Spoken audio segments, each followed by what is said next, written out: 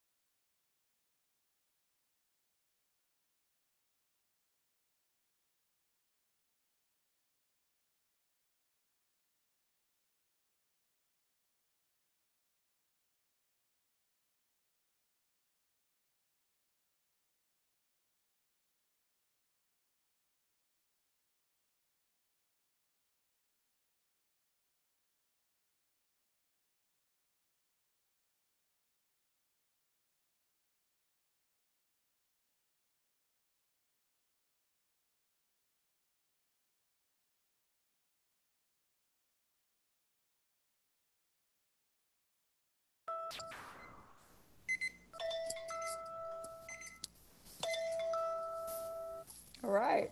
All right. Okay. Okay. Here we are.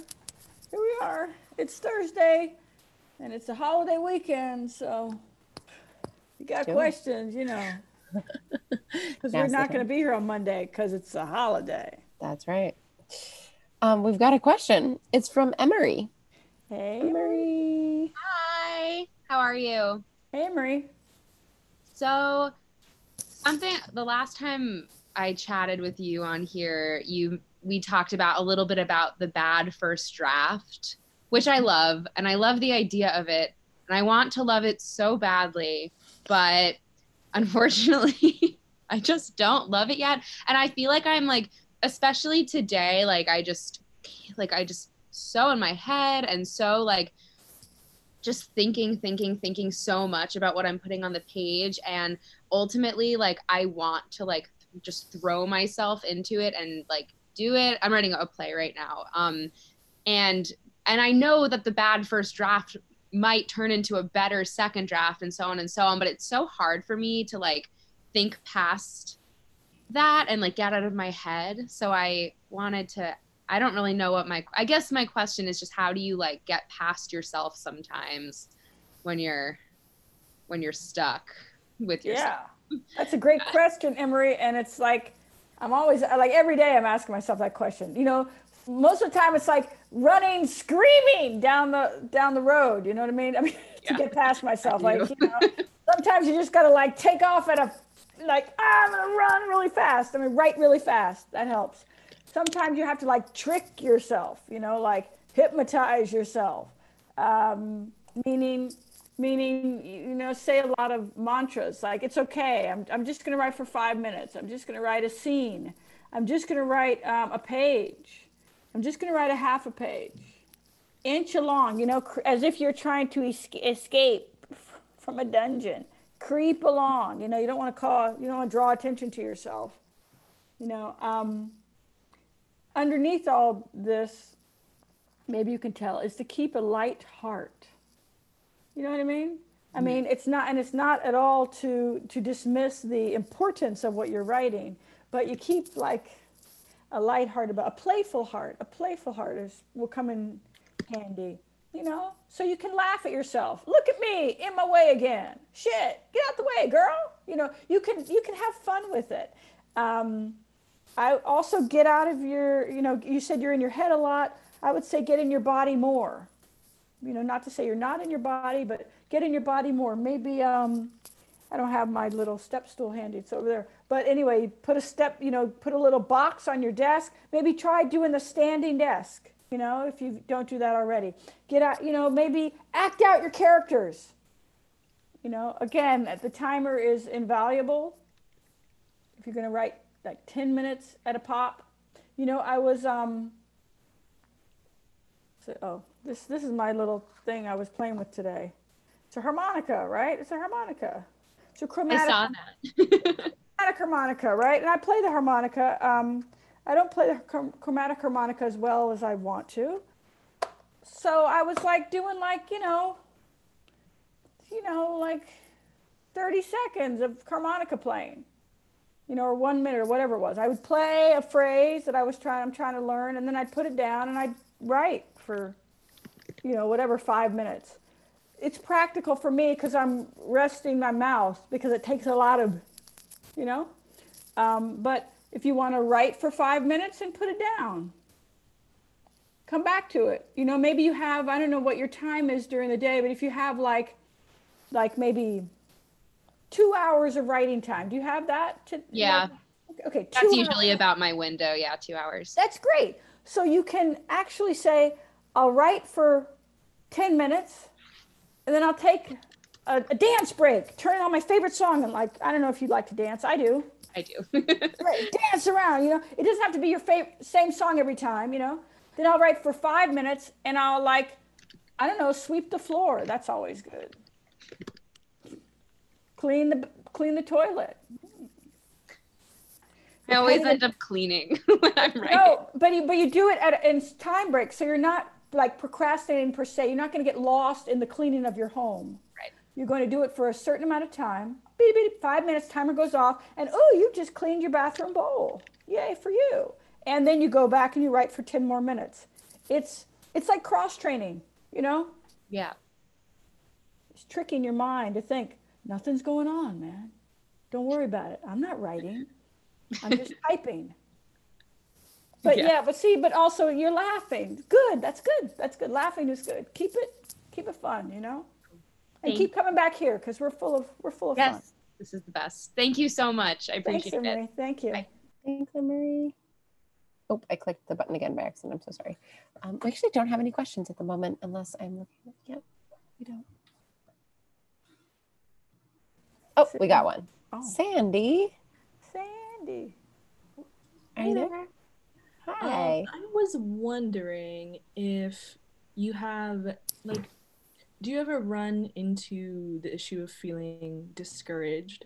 So this is probably my first time writing my own play, and I feel like I keep running into this issue where I start feeling self-conscious about my own writing and wondering, oh, is this getting kind of corny? Like, is this getting, am I working too hard with a sort of expectation that this is going to be received positively or negatively? So when you write, do you write for the sake of creating this work, or how do you let that idea of like reception affect your writing at all? This is great. So Sandy, you said, great question, Sandy. First of all, you said this is the first time you're writing a play writing your own. What do you mean writing? Unpack that for me just a little bit more. Okay. So I am writing a solo performance play. So it's literally going to be about myself, and it's for my undergraduate, like, theater major kind of deal.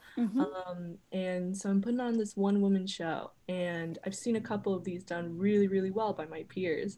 And so I sort of feel like there is a standard that I'm living up to, and I'm also sort of afraid of of being cliche and oversharing almost, or because like this play is so personal to me, and I will be performing it myself, I just keep having this idea of like, oh gosh, like what if somebody comes to see it and they think it's really bad, or they come to see it and think, oh, she's full of herself, like this is so narcissistic. Well, I am, theater artist, so I guess they're kind of right. I think the first thing, I think you're allowed to be full of yourself. I mean, that just means that you're alive, right? It's okay to be full of yourself. I would just add, as long as you are also aware and very, very aware of the presence of other people and other beings and other things, and that's called having strong character, right? I mean, think of like, I don't know if you admire him, but say President Barack Obama, I would say he's full of himself. Sure. I mean, he's a black man. I'm gonna be president. He's full of himself, but he's also very aware of the presence of others and other creatures and other things, other trees and things like that. You know what I mean? So it's okay. No more, it's okay to be full of yourself. To think about what people are going to think about your work when you do it sounds like that's sort of the big boulder in the way, making it difficult for you to go forward. It's a valid thing to think about at the right time, right? Like maybe after you've done opening night and you're getting reviews, or when you're in previews and you're putting it in front of an audience, right? But I know for sure that to concern yourself with that now is not the right thing to do, because it's getting in the way of you doing your work, right?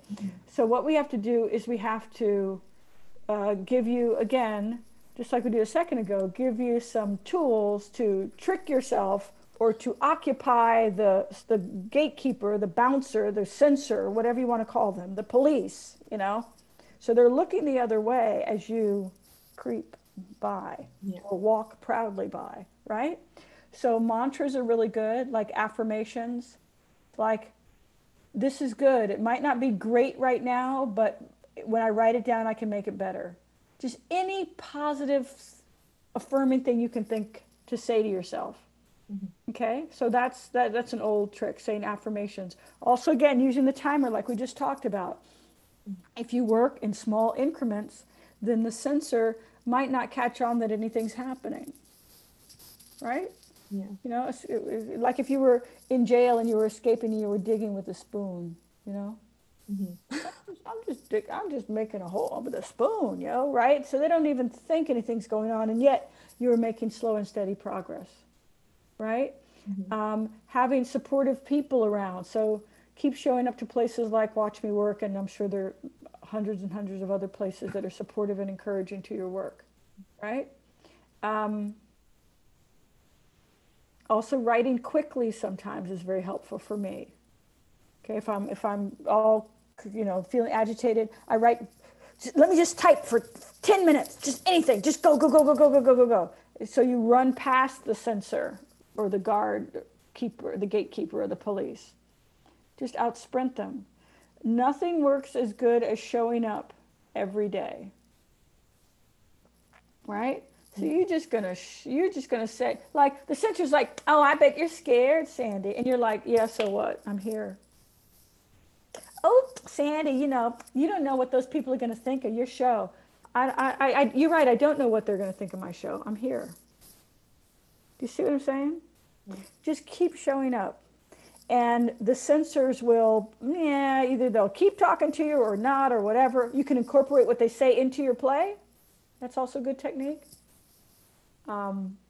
Keep showing up and keep doing your work, keep writing, regardless of your feelings of anxiety. Sounds crazy, but you think, got to get over my anxiety before I'm able to work. But actually, one does help move the other one along. Does that at all make sense? Yeah, absolutely. Thank you so much. And keep coming back here and keep checking in. We're here. We're here to cheer you on. Ooh. Okay. Thank you. What else do we have to do? Nothing better. Thanks, Sandy. All right, up next we've got Laura. Laura, are you there? Yeah, Hi. thanks. Hi there. Hey, Laura. So I'm working on this memoir, and you know, sometimes the writing goes great, goes really well, and then there are certain sections where when I first started it, I started it a while ago. It was just kind of pedantic, and I've tried to work it and rework it, and I still think that certain sections are pedantic. It's like, you know, sometimes like you get into a mode when you're writing and you know it's good, you know you're on the right track. And then those sections are easier to edit and improve. But like the certain sections, you go, ugh. Do you find in your process that if you've had problems with a section of something, that sometimes it's easier just to chuck the whole thing and start all over, or do you just keep editing until you get it? Yeah. You mean chuck the whole thing, like chuck the whole memoir out? No. Just the problem spots where no matter what you seem to do, you know, you didn't have a good day when you started it. And no matter how much you seem to edit it, it just doesn't seem to click or be real enough or speak enough. Have you printed out? Have you gotten to the end of the manuscript?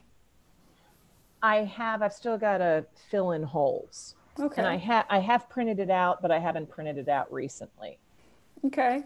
Because it could, I mean, I'm assuming that you have paper and a printer. I mean, I don't, which is why I don't have a printer here. So, but it's nice to print it out, right? To go through it and circle those parts that aren't working for you. Okay.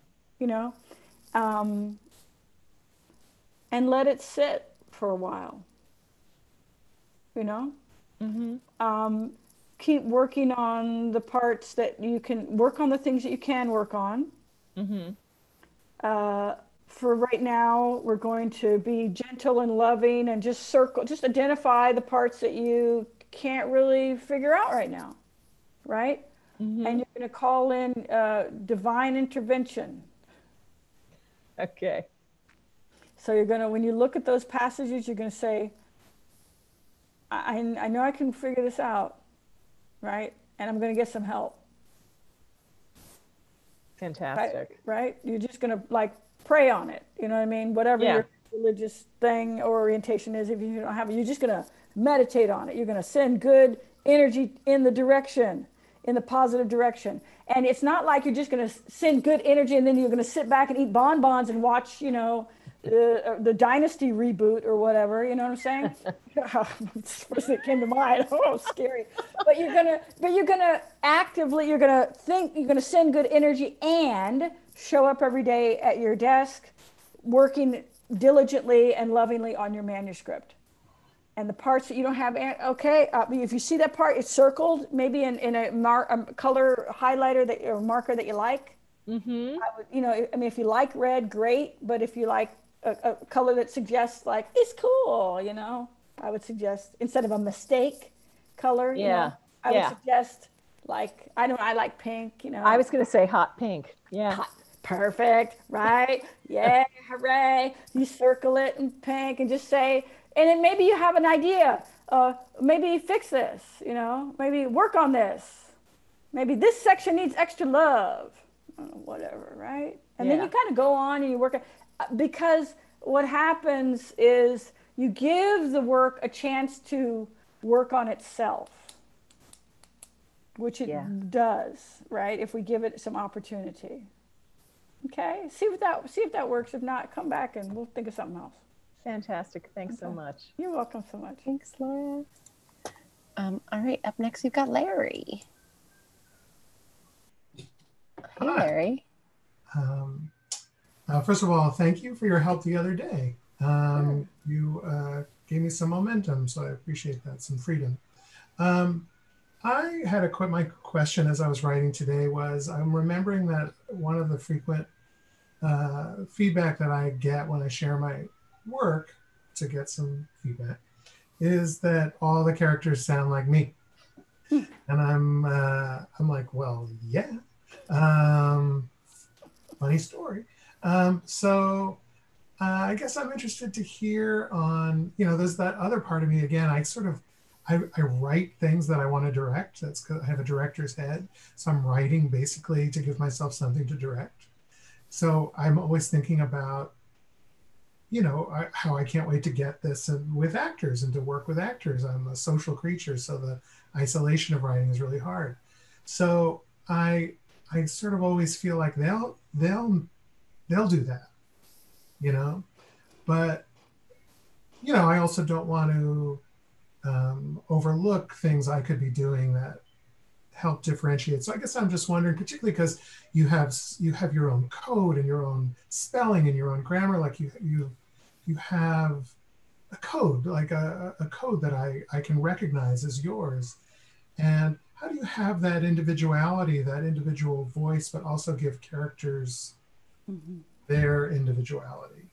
I'm just wondering how you respond to that. That's a great question, Larry. And I'm assuming that you do not want your characters to all sound like you. Correct. Okay. And that is a good point. You're also a director, and you direct a lot, and you're writing so that you can't wait to direct this, which is really exciting. It's a great feeling. And you're right, actors are going to bring themselves to the parts, but I really admire you for going, but I might be able to do a little something before I turn it loose on some actors. One thing that I like doing is doing the geometry. In geometry, one of the truths, I guess, is 2 points make a line. Right? 2 points make a line. And what I do is I apply it to dramatic writing. 2 points make a line of dialogue.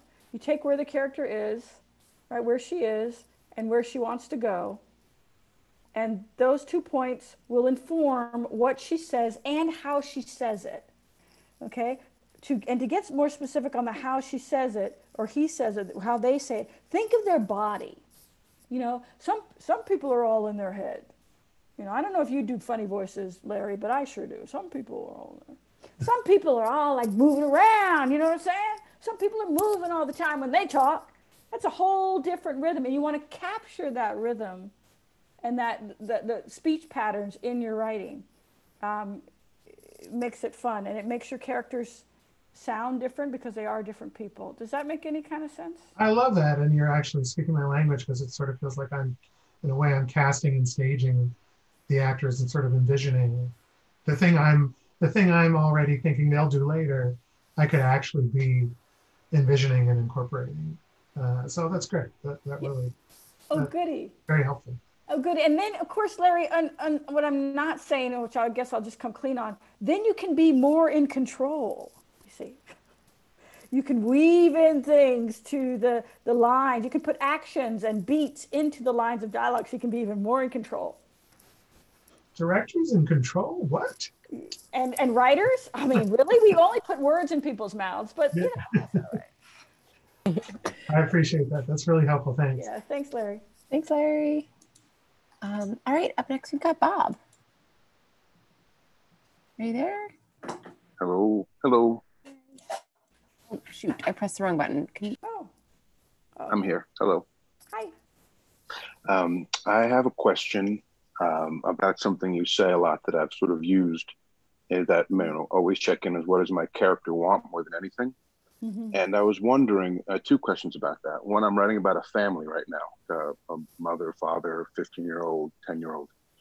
And the questions are I'm wondering if you think that applies to kids. You know, I'm kind of struggling with that because kids aren't quite as directed and obsessive. And I'm wondering how you think that might work being a child. And the other thing is the dad sort of, his big want is to keep the family together because, you know, stuff's going on. And I'm just wondering, on some level, if that's a good want. Like, it's almost not really an active want. I feel like it's not transformative, or is keeping something together, do you feel like an effective, strong, dramatic want for someone? And I guess he doesn't have to get what he wants either. Those are my 2 questions. I think those are great questions, Bob. And let's do the second one first. If the dad character wants to keep the family together, again, like we were talking with, I think it was Kim yesterday, what is that going to look like? You know what I mean? What will that look like for the dad? So keeping the family together for that dad character, does that mean that they're all going to stay all going to live in the house together? Does that mean that they're going to be able to go on those vacations that his wife always dreams about? Do you see what I mean? I mean, I don't know the specifics, but keeping the family together, I mean, does that mean he's going to tie them all up in the basement? I mean, that's not. But you see, it's going to give you hints. The desire of your character should be giving you hints as to their actions, right? So how is he trying to make that happen?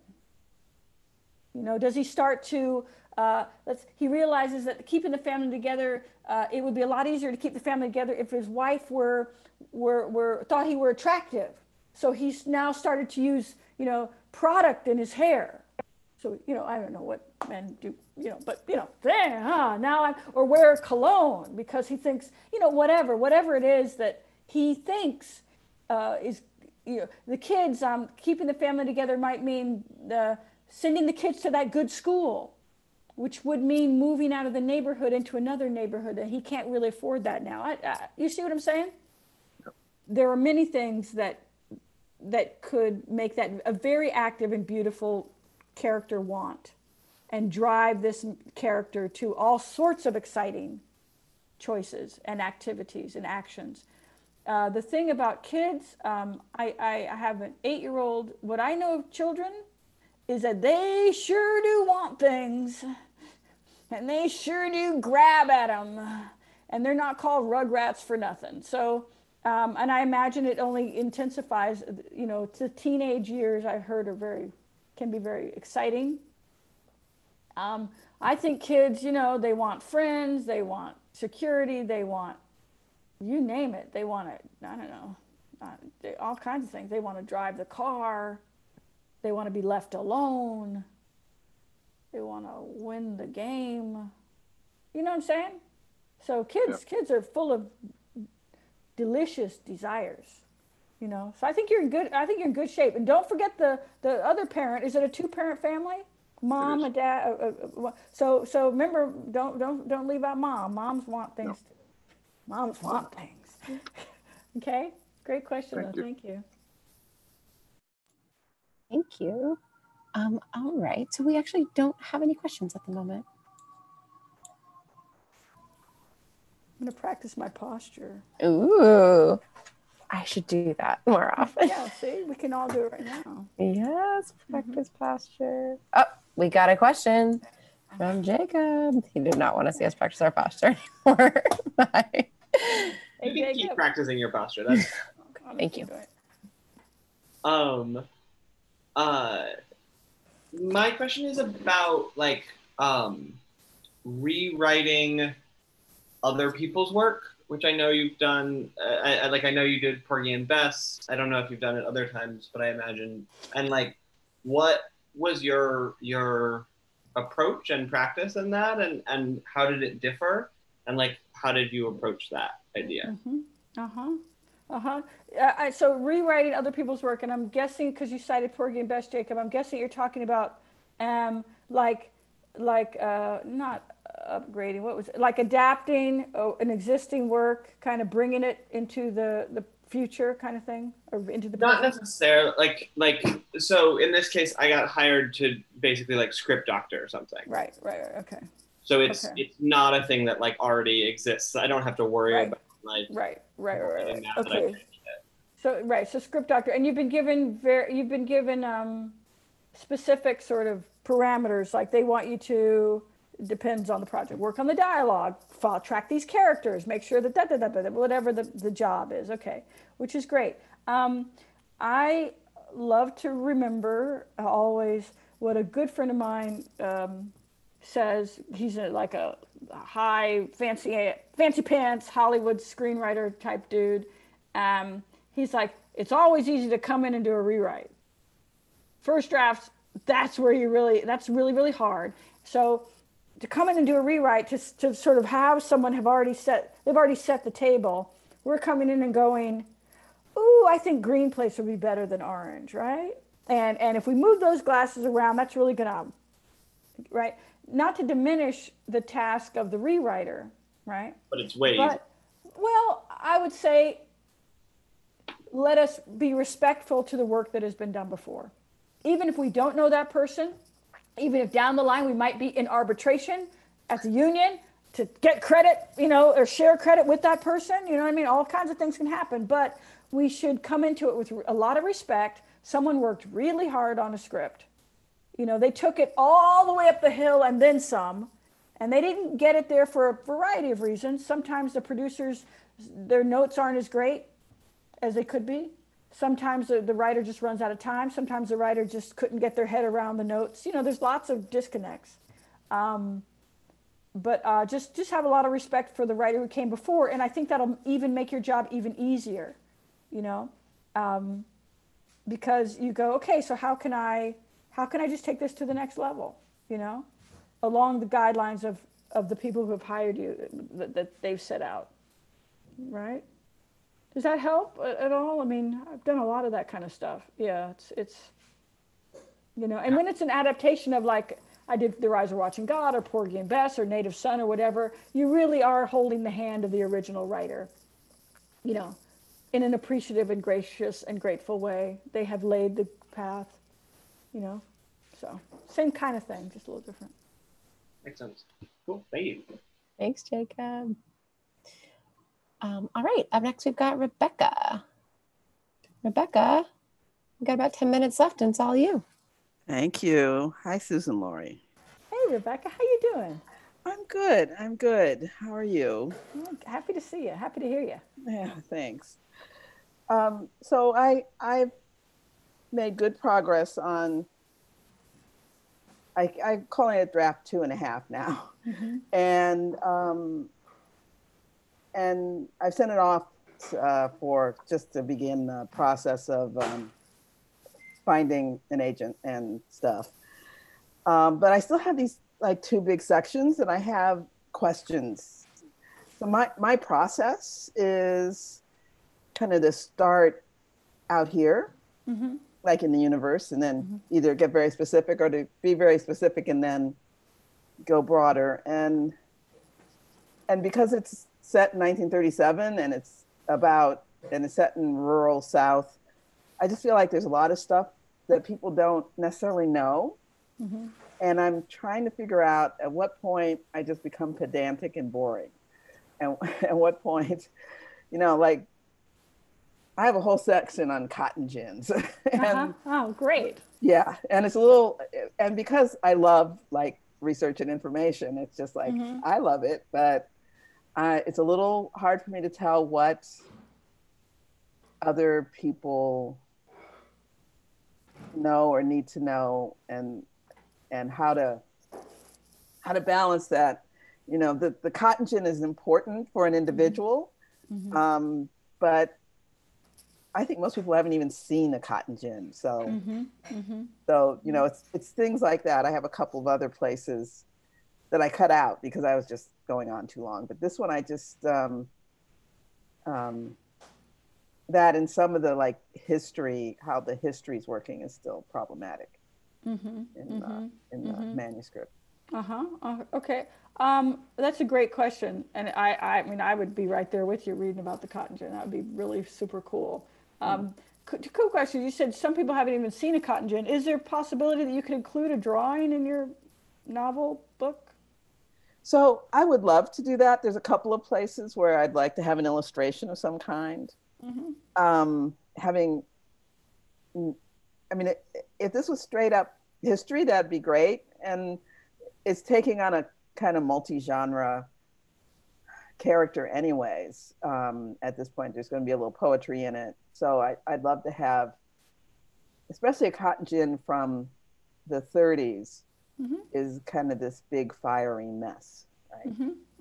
So that would be really nice to include. That's cool. Yeah, pictures on pages where you think you're being pedantic or going on too long. That's always fun.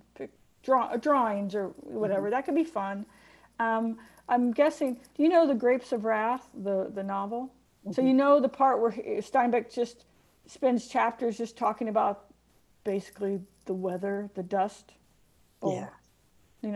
That's like, for me, that's the novel. I mean, I love the Joes and all that and what they go through. Okay, I'm with them. But when he talks about the weather, I'm like, So, because that's the hand of God in a way for me in the novel. That's he's showing me, or he's looking at the hand of God. So these parts of your novel, I would say just make sure, and it sounds like the cotton gin, for example, is connected to the life of a character.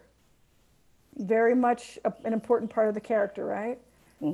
So each historical or factual bit that you want to include, just make sure it's like, has so much to do with the character. Not that you have to mention the character in the bit, but we'll come, because we go into the passage with no understanding, and we come out of it with an understanding of the thing, and then we feel, wow, now I have a feeling about how this thing impacted this character. You see what I mean? So make it add up to something. It's really got to add up to something. Does that make sense? Yeah, it does. Someone's chatting about, Moby Dick. Yeah, the whiteness of the whale, same thing. Melville goes on and on about the whiteness of the whale, and, beautiful passages. Oh, my goodness, But or oil making or things like that. Yeah, definitely. Right. Yeah. Does that make sense? It does. And, it's nonfiction, but of course, I'm treating the people I'm writing about as characters because, one of them I never met, so I'm kind of making him up as I go along. But yeah, that's helpful because that'll help with some other places where I want to go on longer, and just am not sure what the standard is. And let me just say, whenever I'm just sort of thinking, maybe I'm going on too long or what's fascinating, I think of the butcher's monologue, the list monologue is just like, yeah, that is the perfect thing. Yeah. So Thank you. You're welcome. Yeah, and we, people are still saying, why is that there? And I'm like, because it is. Exactly. Because the man had to unburden himself. Because the man was in love. The care we're talking about, the man, Butcher felt, is in love, and he is sharing. And that's what fuels that speech about his daughter. So again, if you what was his name? Odysseus, and they were going on that boat past the sirens, I don't know if this analogy is going to work. Let's see. And he says to his crew members, lash me to the mast, tie me to the mast so that I can make it through, right? You want to tie your information, the cotton gin, lash it to the character's desire and it will go through, right? Right? If it's tied to that, it will resonate in a full and beautiful way. And a drawing of a cotton gin could be kind of cool. All right. I'll be sure that gets in the negotiation. Well, I don't know. You can draw one yourself. You can just draw one, Right. Anyway, okay. All right. Thanks, Rebecca. Thanks, Rebecca. Thank you. All right, we've got about a minute left, and we're going to go to Erin. Erin, are you there? Yes, I'm here. Hi, Susan Laurie. Hey, Erin, how are you? Good. How are you? I've told so many people about HowlRound and what you're doing, and I have a friend who joined like a few weeks ago, and she's on this Zoom call too. Yeah. Well, good news is I finished a draft of a screenplay, and it's really bad. Okay. But it's the first screenplay that I finished writing on my own. And I feel like a little overwhelmed at the prospect of rewriting it. And I'm primarily a director for like music videos and short form content and things like that. But I do want to get into narrative features. So I feel like my ideal situation is having maybe a co-writer to work with. But right now I'm trying to like push it along as far as I can. And just wondering if you have any suggestions or I feel like I'm not a writer, I guess is like my hang up. Well, you're not allowed. Well, Erin, okay, let's go. I love you, and stop telling me you're not a writer. How could you not be a writer? You've written a whole screenplay. I mean, what more proof do you need? All right. So if you got to get in the habit of saying, yeah, I primarily direct, but I'm also a writer. You can couch it any way you want, but you're not allowed to say I'm not a writer because that's a lie, and we don't lie here. Okay. Okay, we don't lie. All right, so what I would suggest, co-writers, that's great, but I want you to have the success for yourself, I want you to have the success for yourself. So maybe when it gets picked up by, I don't know where, Paramount or whatever, and you're like the 26-figure deal or whatever, then they'll bring on a writer to do, they'll bring on Jacob and he'll do his magic, you know what I mean? And boom, it's going to be a great screenplay, and you guys can share credit or fight over it with the WGA as you will, but I want you to have this experience for you. So yeah. If you say the screenplay is not so good, bad, okay? Yeah. Are you familiar with the rhythm of it's a Hollywood screenplay, right? I mean, traditional kind of Hollywood style. Yeah. Okay. Are you familiar with the traditional beats in a screenplay? Page 1, something should happen, something specific. Page 3, page 10, page 30. You're familiar with that, right? Yes. Page 30. Okay, great. So you're going to rewrite in chunks. Okay. You're going to rewrite page 1. Okay, spend a day on it. I mean, not a whole day, but spend your writing time on page 1. Then spend your writing time on pages 1 through 3, making sure that the shit that needs to go down on page 3 is happening. Yeah. Then spend your writing time on pages 1 through 10. You right? We're taking it slow.